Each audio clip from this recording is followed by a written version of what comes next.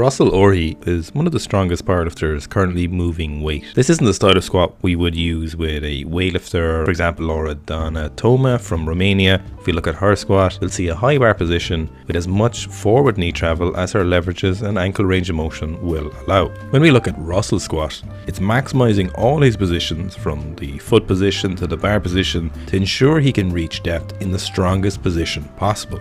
The old rule of thumb for the low bar squat used to be get the barbell as low as possible before it got to the crease of the shoulder. But what we see in Russell's squat is the perfect ratio of arm position to bar depth. This is a difficult relationship to find, as each lifter will have different arm lengths, different ratios of upper to lower arms, and different ratios between the torso length and arm length. When Russell puts the bar on his back, the arms stay tucked into his sides, which allows him to develop a lot of tension in his arms, shoulders and upper back, and weld the barbell to his back.